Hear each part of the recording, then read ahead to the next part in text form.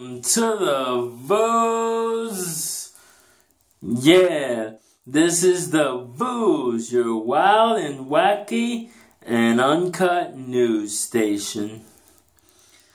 Yeah, I'm taking another poop. This second poop in like a couple hours. I just took a poop at like 5 o'clock. I don't know. I guess I'm shit. I'm doing the news.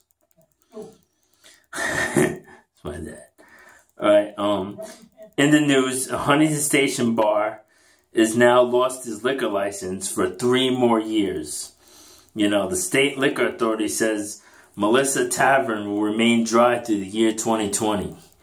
Because they've been having a lot of beef there and incidents. They had over 127 reported incidents. Just imagine how many unreported, like little fights, like yo,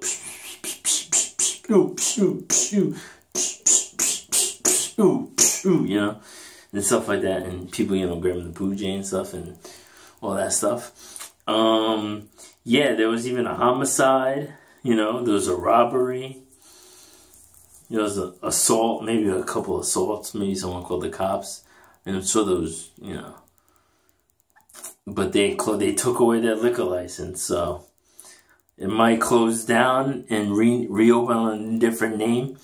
Or someone else might have to get a liquor license for the place. But their liquor license is revoked for 3 years.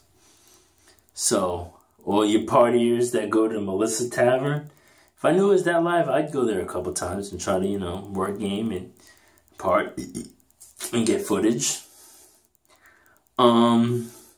Yeah. It's Huntington Station for you. But, yeah, this is the Vooz. And the Vooz coming live from the toilet bowl, bringing you the news uncut. Howdy.